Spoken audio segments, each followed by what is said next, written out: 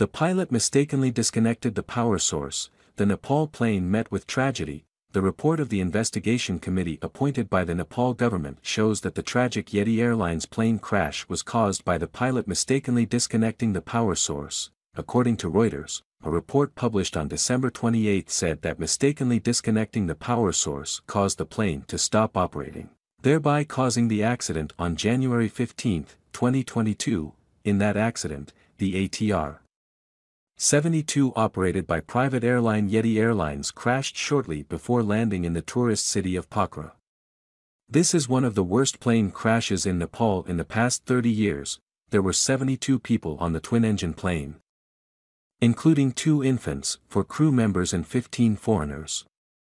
There were no survivors. Mr. Deepak Prasad Bastila, an aeronautical engineer and member of the investigation board, said that due to lack of awareness and lack of standard operating procedures, the pilots incorrectly selected a lever related to power source control. This causes the engine to fall into an idling state with no thrust.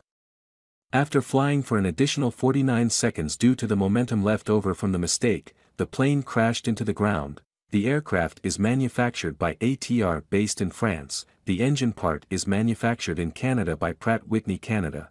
This is the deadliest air accident in Nepal since 1992.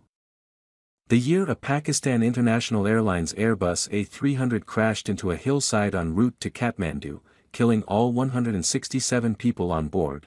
Nearly 350 people have died since 2000 in plane or helicopter crashes in Nepal. It is home to 8 of the world's 14 highest mountains, including Everest, along with sudden weather changes that can cause dangerous conditions. The European Union has banned Nepali airlines from entering the country's airspace since 2013, citing safety concerns. Our video ends here. Remember to subscribe so we can meet again in the next video. Goodbye everyone.